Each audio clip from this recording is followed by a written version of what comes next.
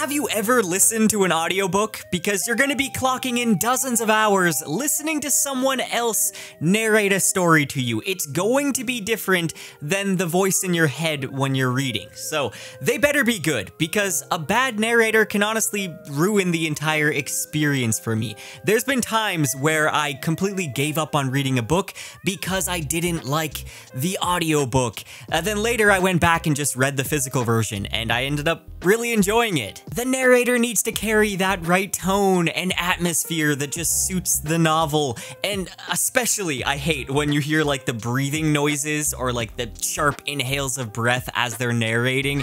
That's the worst. Anyway, I'm gonna be talking about some of the best audiobooks I have ever listened to, so hopefully a lot of these you're going to enjoy as well. Obviously, it's all subjective. One person might love a narrator that another person doesn't enjoy, so keep that in mind. But these are some of my favorites that I've listened to, and I've listened to a lot of audiobooks. Typically, I like to actually read the physical book as I'm listening to the audiobook version as well. I think it's called immersion reading or something.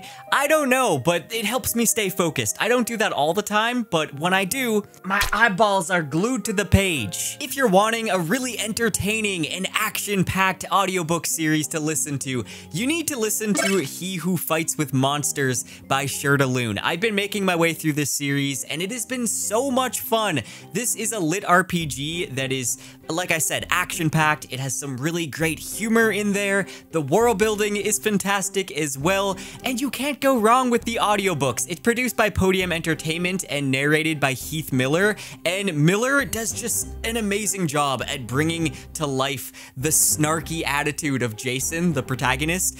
He really brings that snark, but also the determinism and the growth that Jason goes through, while also capturing all the side characters as well. They all got their own voice, and I feel like he does such a great job at just bringing life into the series. And Jason is a character that's really interesting. He's kind of somewhere between chaotic neutral and chaotic good.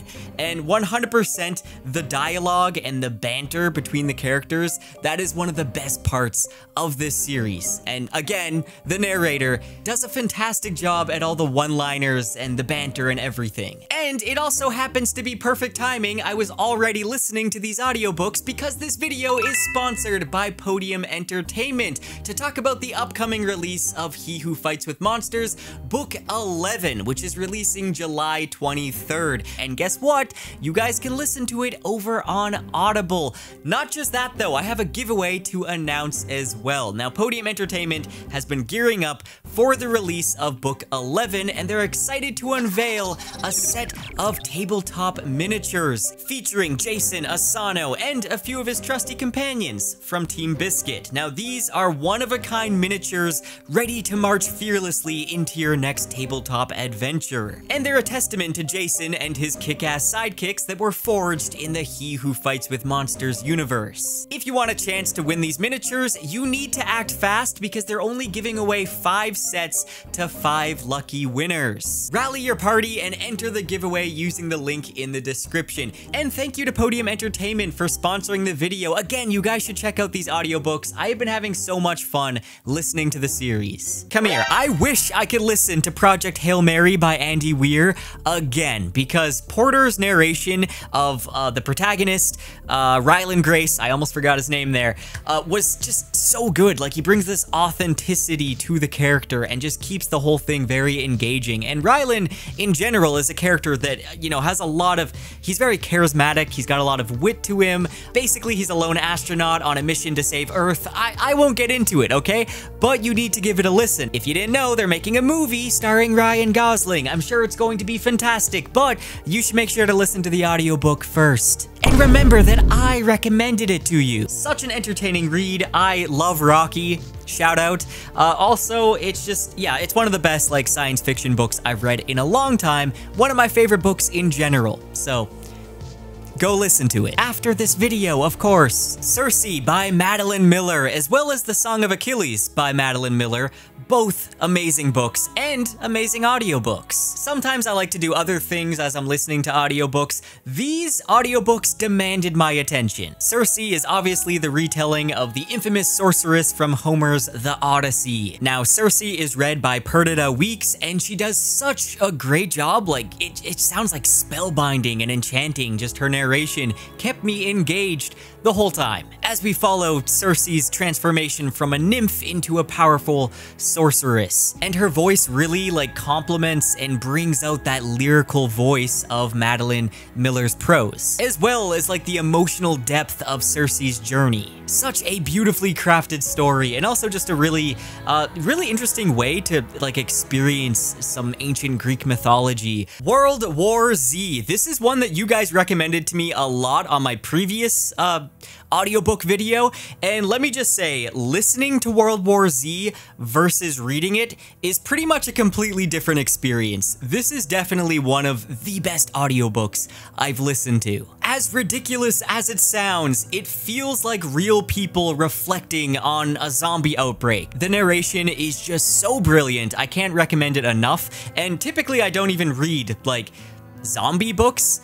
This is like the only zombie book I can think of off the top of my head that I've read, and I highly recommend it. Red Rising by Pierce Brown, narrated by Gerard Reynolds. I really enjoyed the audiobooks for Red Rising. I think the narrator has an Irish accent, a Scottish accent.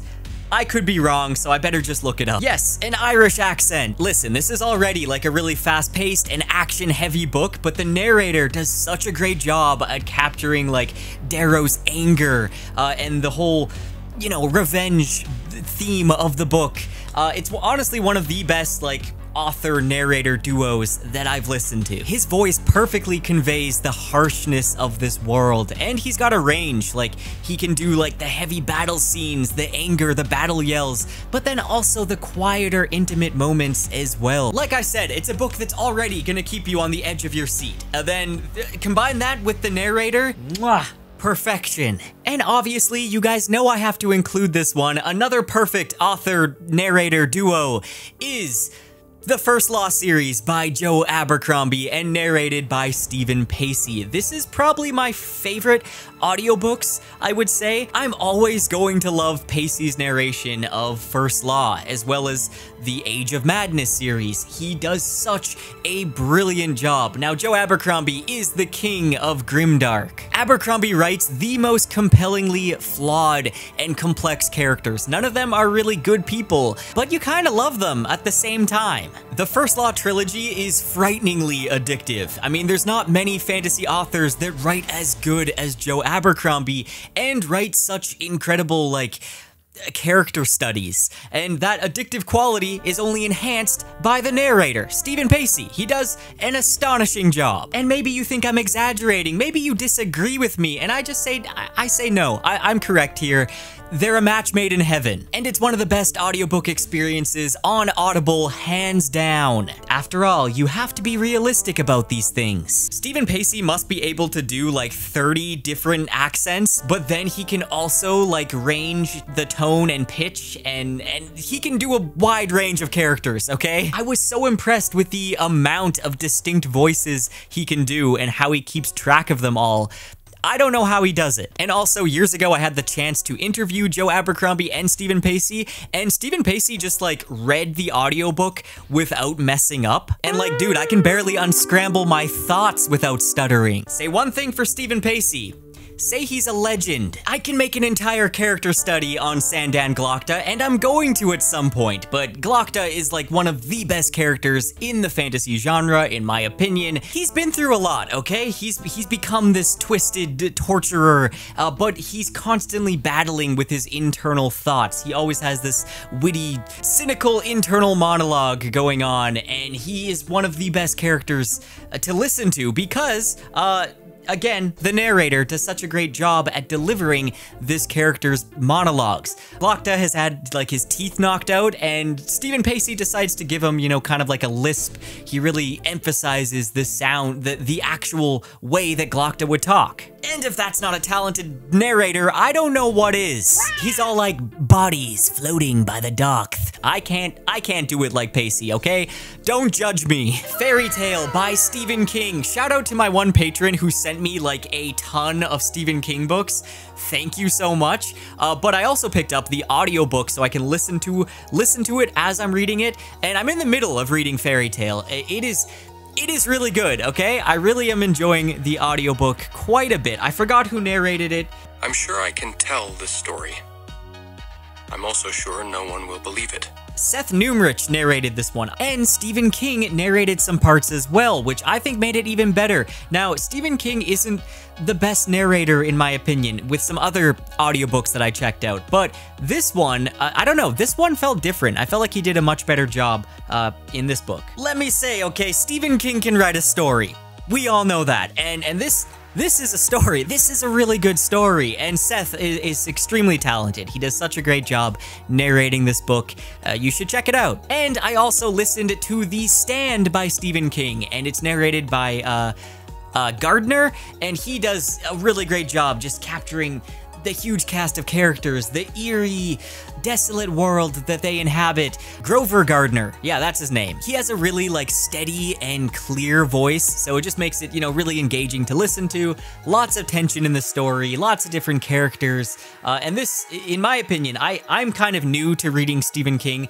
The Stand feels like an epic, okay? It almost feels like an epic fantasy. It is an epic post-apocalyptic story of good versus evil, and it's one of my favorite books that I've read, and I just read it this year. Between Two Fires by Christopher Buehlman. This was a recent read for me, and a lot more people need to read this book. It is a medieval horror historical fiction novel. It's kind of a mix, and it was really intense. Like, I couldn't stop listening to the audiobook. There's so many emotional moments and terrifying moments. It's also just got, even though it is like horror and there's a lot of dread in the story, it also has a lot of hope to it as well. There's hope for humanity, and that's something I really like to see, actually. It's probably one of my favorite books I read this year, so the audiobook I would highly recommend. I don't remember who narrated it, let me check. And sent him into the hot coals in the belly of the earth to blacken his face with soot and know he was lower than the Lord. Steve West is the narrator, and his performance just made it really easy to listen to. He's got like a British accent, and he's really great with all the characters and everything.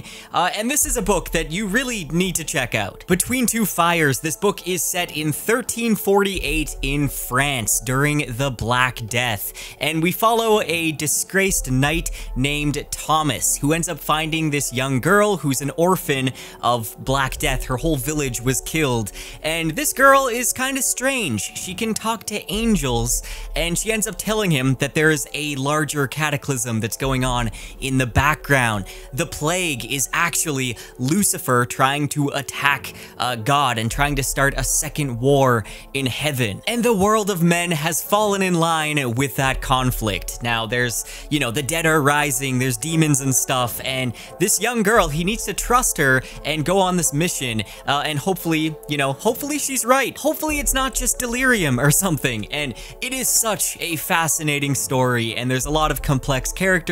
Again, some really emotional moments, and also some funny moments in there as well. And the narrator does such a brilliant job at just tying it all together. Okay, when I talk about The Wheel of Time, everyone's gonna think of Michael Scott? No. What's his name? Michael Kramer and Kate Redding.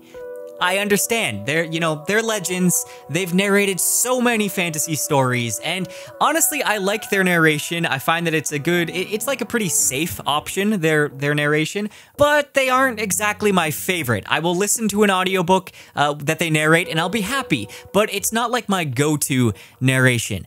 So this might sound sacrilegious, okay? But with The Wheel of Time, I actually prefer the newer audiobooks narrated by Rosamund Pike. She does an amazing job, absolutely kills it. She was born to narrate audiobooks. I would listen to every audiobook if she narrated it. I hope she continues to narrate all the Wheel of Time books. I think she's going to, but I'm not quite sure. Listen, again, I don't hate Michael Kramer and Kate Redding. I think they're fantasy sweethearts, okay? They've narrated so many of like the classic fantasy books and the modern classics as well. They've narrated so many of my favorites. I will say though that sometimes their tone or cadence just seems a little bit off for me for like certain scenes or characters. It's like, I wouldn't really read it that way if I was reading it in my head. Again, I'm not trashing on them. I know that's like everyone's favorite narrators. I understand they're good, but they're not as good as Rosamund Pike, okay? I'm gonna say that. She can deliver emotions so well. If you've listened to both of them, let me know your thoughts. Let me know if I'm completely wrong. Michael Kramer and Kate Redding are goated, I know. How dare I say that about them? I hold to it, okay? I 100% am sticking to this opinion. Sometimes I love to listen to a classic nostalgic fantasy, and obviously The Lord of the Rings, we all love it. It's always one that I go back to, especially the audiobook version. Now, I mentioned in my previous audiobook video that I always would listen to the Rob Inglis version, and I didn't listen to the Andy Serkis one. I was wrong, okay? Andy Serkis narrating Lord of the Rings, that is an experience that should not go missed. The way he uses his voice for different characters, the way that he sings the songs, it actually makes the songs more interesting to me, and I don't just like, glance over them. He is a phenomenal talent. Why did I say that word weird? But there is one better. Let that sink in for a moment. Don't get your pitchforks, because I'm telling you the truth. Phil Dragash is incredible. Now, this is a fan-made version of The Lord of the Rings. Basically, Phil Dragash did a narration and a soundscape for The Lord of the Rings. And you can find it online completely free because, again, it is fan-made. And it is truly such an incredible feat of like a passion project. I've never seen a passion project like this that probably took so many hours, and he did it all for free. I believe you used to be able to find it on YouTube. I don't know if it's been taken down now. It can be a little bit hard to find, but find it because you won't regret it. There really aren't that many audiobooks that can compare to this. I mean, every voice he does, all the accents and everything are so spot on. The soundscape is rich and immersive, and it has like the original score that comes in to build emotion and make it even more immersive. It is truly a beautiful experience. And really, I feel like it should set like a new standard for audiobooks. Oh yeah, and did I mention, again, it's available for free, okay? This is just a labor of love by Phil Dragash, and it is truly something that any fan of The Lord of the Rings needs to listen to. Incredible experience, and I'm ashamed that not that many people know about it. I should be recommending it in more videos. The Sandman by Neil Gaiman. This is a really interesting audiobook because the source material is a comic book. So that makes you wonder how it's going to translate. Well, it translates really well, actually. Of course, an ensemble cast of A-list actors are going to do a good job. And they did. And seriously, like, the list of actors is almost intimidating in quality. And you get a ton of music and sound effects that kind of helps replace some of the visuals in the comic book. I still prefer the comic myself, but this isn't flawless, but it is really good. Neil Gaiman himself takes on the role of like the narrator, and beloved Scottish actor James McAvoy plays Morpheus, and he adds a lot of like human emotion and empathy. And of course, there's other actors like Kat Dennings, Michael Sheen, Andy Serkis. Now this one is an Audible exclusive, so you do need like an Audible subscription, I think, to listen to it. I would say it's worth it. Again, one of the best audio experiences that I've listened to.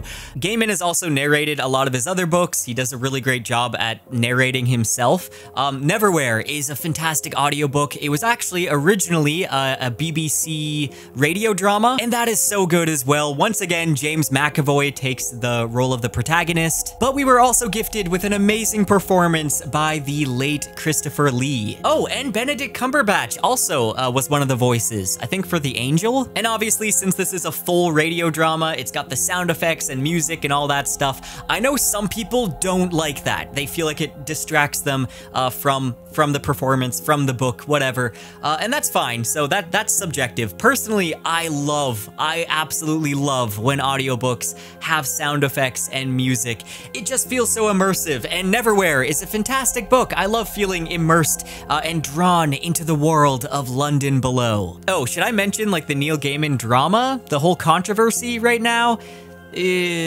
Why do our heroes have to secretly be monsters? It's honestly appalling. I don't want to get into it in this video. Now, speaking of me enjoying like the sound effects and music and all that stuff, one of my guilty pleasures is listening to Star Wars audiobooks. Now, the Star Wars books range in quality, but I do feel like some people are sleeping on some of these books. There are some really great Star Wars books out there. Bloodline is one of my favorites. Same with the original Thrawn trilogy. So good. Even the new Thrawn trilogy is good as well. If you don't know the original Thrawn trilogy, now it's not canon, but to me, that's how the sequel movies should have been the original Thrawn trilogy. It would have been much better. Lost Stars is another great Star Wars book. This one's more for like a young adult audience, but I really enjoyed it. Anyways, I love the sound effects, hearing the lightsaber sounds, the droids, all the background music and everything. That makes the experience so much more enjoyable for me. I always end up reading like a few Star Wars books a year, and I always try to get the audiobooks when I can because they're so immersive. Obviously, The Lies of Locke Lamora by Scott Lynch is like a masterclass heist story. It has so much character, even just to the writing. The writing style is beautiful. Scott Lynch is such a talented author. If you haven't read The Lies of Locke Lamora, you need to. And also, if you like audiobooks, I'm gonna recommend the audiobook because Michael Page is the narrator here, and he is also very talented. To me, I could kind of compare him to Stephen Pacey in a way. I do like Stephen Pacey just a little bit more, but Michael Page, he does justice to this cast of characters. He can do so many different voices. He really captures the essence of the Gentleman Bastards. The wit and the charm, the sneakiness, he has it all. His ability to switch between different accents and tones for different characters just adds a lot of versatility to the experience, and I just loved following the narration, following Locke Lamora, the cunning leader of the Gentleman Bastards, and exploring the dark underbelly of Camor through Michael Page's narration. It just feels like his voice is meant to be the one telling the story. Again, perfect author and narrator duo. Also, like the fast-paced action and the clever dialogue and the world building of The Lies of Locke Lamora just make it perfect for listening. If you are a fan of the Dresden Files by Jim Butcher and you haven't listened to the audiobooks, you really need to give them a chance. To me, the audiobooks for the Dresden Files, I mean, James Marsters is Harry Dresden, to me at least. To me, I can't picture anybody else for the voice of Dresden. I'm sure you probably know, but it follows Chicago's private investigator and wizard Harry Dresden as he's navigating the supernatural underbelly of Chicago. There's vampires, werewolves, fairies, all types of different creatures. These books are so much fun, and it's a series that just gets better the further along you read into it. I'm still around like book 8, I think. Now, there is one Dresden Files audiobook where James Marsters couldn't narrate it because other obligations, and they got a fill-in to narrate it. Fans were livid. They were so upset, and eventually that book got re-recorded by Marsters because obviously he is the voice of Dresden. I have been obsessed with listening to Dungeon Crawler Carl by Matt Dinneman. I was genuinely surprised when I found out that only one narrator did all the voices. I thought there was multiple narrators here. We'll have to go out there. We should do it now before the hunters can get here. New achievement! Insurgent. You left an explosive device along a well-traveled path, and it detonated and killed an intended target. Jeff Hayes does an incredible narration for this series. One of the best I've ever listened to. They're all shapes and sizes, and they're always trying to get into town to eat us. Otherwise, Katya could grow 100 arms on her back and carry around 500 plus 1 rings of... It's ugly, and the gym is turquoise. Turquoise! Do I look like an elderly woman with smoke-stained teeth sitting in a bingo hall? This is objectively better in audio form, in my opinion. Honestly, this is up there with the First Law trilogy. This is one of my favorite audiobook series of all time, and if you're going to read one lit RPG, then this is the one to read. Amazing characters, good progression, and it's one of the funniest book series I've listened to. It has a lot of emotional moments as well, and the layered levels of the dungeon means that there's always new environments to keep it fresh. You need to listen to Dungeon Crawler Carl. Now, the Dune audiobook that has a full cast and everything, we need to talk about that. It was very mixed for me. Simon Vance is a great narrator, but some of the narration here is so inconsistent. At times, Vance will be narrating the dialogue, and then other times, it's the full cast. So I don't really know what happened there. Sometimes it would swap styles midway through the chapter. This made it so confusing. Usually, I love a full cast audiobook, and I did enjoy this one, but it didn't quite hit the mark. I feel like they could have done a lot better. Speaking of which, Harry Potter is getting new audiobooks in late 2025, and they're gonna be full cast productions and everything, so I'm hoping those will be good. I mean, Harry Potter is still a big comfort read for me. I love the audiobooks as well, and there's 2 different versions of Harry Potter, one narrated by Jim Dale and the other by Stephen Fry. Now, there's a huge debate on which is better. Personally, I think it just depends on which you listen to first. I love the Jim Dale versions, but Fry's are great as well. Let me know if you prefer Jim Dale or Stephen Fry in the comments. The Old Kingdom series by Garth Nix. This is a favorite young adult series of mine. It follows Sabriel, and Sabriel's father, the Abhorsen, goes missing. Now, the role of the Abhorsen is to use powerful magical bells to bind, banish, and put the dead back to sleep. With the help of Mogget, a mysterious and potentially dangerous spirit trapped in the form of a cat, and Touchstone, a young charter mage, Sabriel ventures deep into the Old Kingdom in search of her father. Now, this is such an underrated series, and Tim Curry narrating these, he does an amazing job. Again, one of my favorite series to listen to, and specifically, he does an amazing voice for Mogget. This is a high recommendation from me.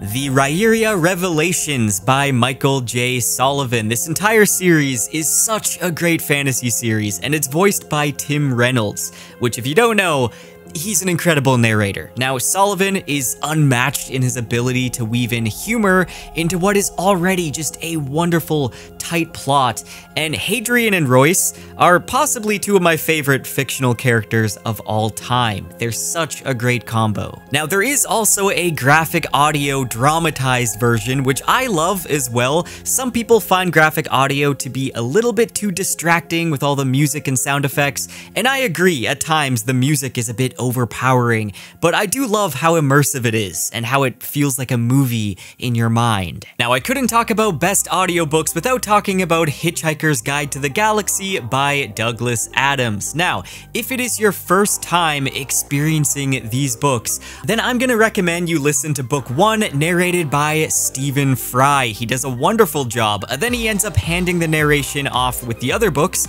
to Martin Freeman, the actor who played Arthur in the famous film adaptation, and Freeman does a mind-blowing job. Honestly, incredible audiobooks.